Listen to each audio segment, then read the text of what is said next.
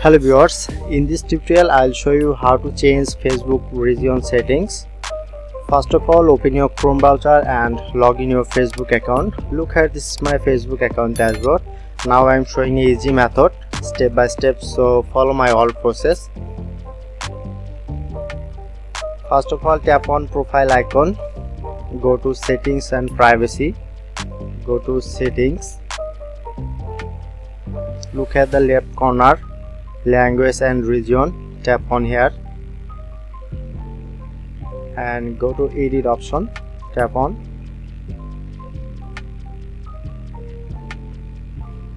Okay, now I am change this language, select and save change. Okay, now successfully change this region.